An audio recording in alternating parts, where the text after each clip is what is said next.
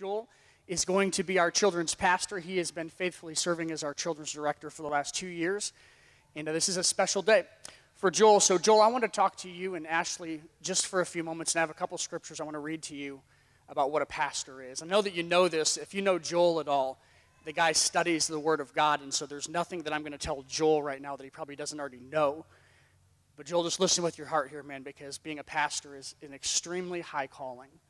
Over in Ephesians 4, it's talking about Jesus now, and when Jesus went back to heaven and took his throne, it says that he gave some to be apostles, some prophets, some evangelists, some pastors and teachers for the equipping of the saints, for the work of ministry, for the edifying of the body of Christ, till we all come to the unity of the faith, of the knowledge of the Son of God, to a perfect man, to the measure of the stature of the fullness of Christ, that we should no longer be children tossed to and fro and carried about by every wind of doctrine, by the trickery of men, by the cunning craftiness of deceitful plotting, but speaking the truth in love may grow up in all things into him who is the head, Christ, from whom the whole body, joined and knit together by what every joint supplies according to the effective working, by which every part does its share, it causes the growth of the body, edifying itself in love.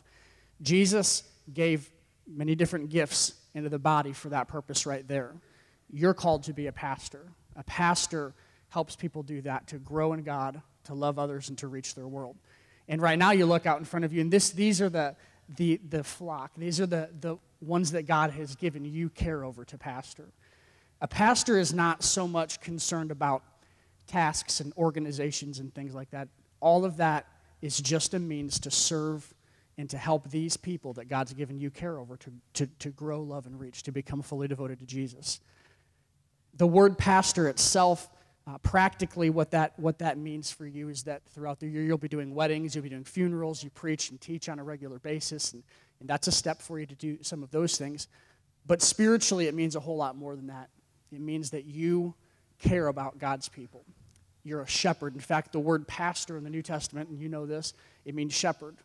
And I want to read you a passage out of Ezekiel because we can see God's heart. And there are so many passages throughout the Bible that talk about what a pastor is. And I want to read this one to you. And this is a very sober passage because it talks about what God's heart really is. And this is to the leaders of Israel in the Old Testament at a time when their pastors, their shepherds, had done a terrible job. And this is what God says to them. The word of the Lord came to me saying, Son of man, prophesy among the shepherds, the pastors of Israel.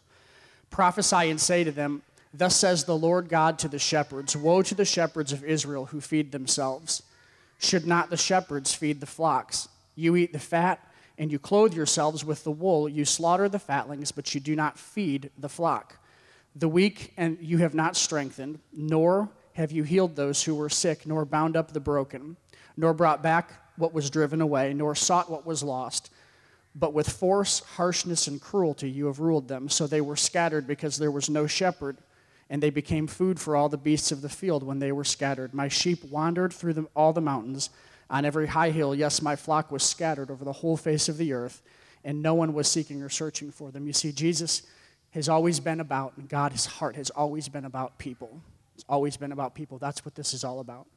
Jesus died not for a building or an organization. He died for these people. He died for you and I. And Joel, as a pastor, this is what you're called to, is to people, to lead and to shepherd. And we're so proud of you, man. We're so excited we recognize this in you. And so if I could have the elders who are here, elders, if you could come up at this time, we're going to pray over Joel and Dean. Where is Dean? He's probably sitting with the kids somewhere, isn't he? Here he is. Dean is our elder over the children's ministry, and he works very closely with Joel. And so we have asked Dean if he would lay hands on Joel and pray for him.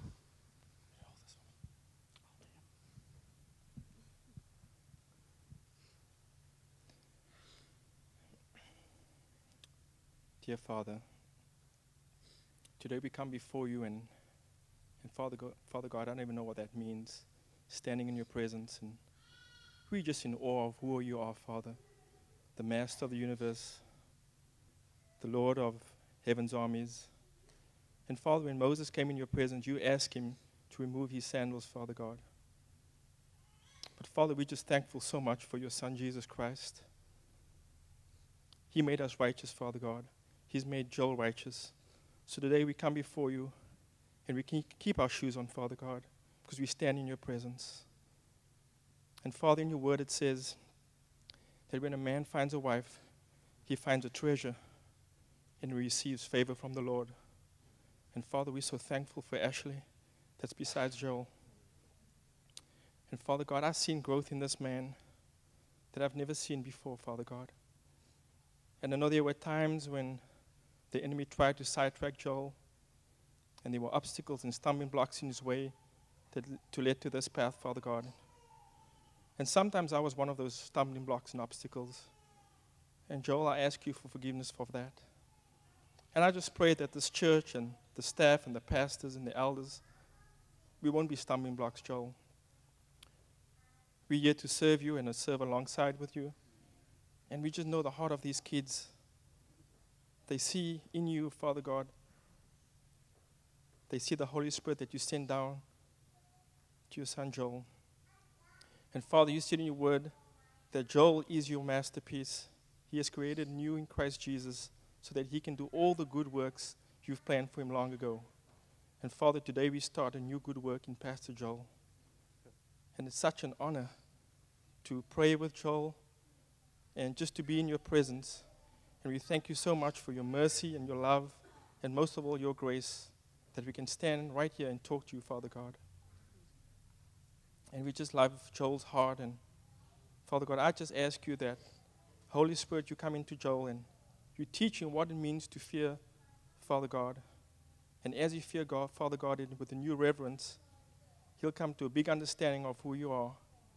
And we just ask that we rebuke any forces of darkness or evil that's acting in a way that's trying to suppress Joel. And we ask him that his full rights, his birthright as an adopted son of you, Father God, comes into full fruition.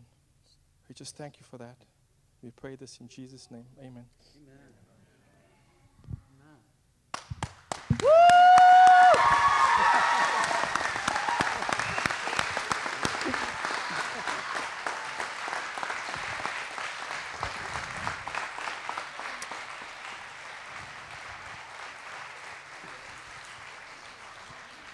Well, we would like to invite you afterwards. We have cake and some refreshments, and to come celebrate. Yeah, the kids, yeah, just for you guys. And just stop in the purple room in the lobby in the back, and Joel and Ashley are going to be back there. You can slap them a high five, just give them something, bless them, and but we will invite you to that celebration. So, ladies and gentlemen, I'm honored to present Pastor Joel and his wife Ashley Schleh.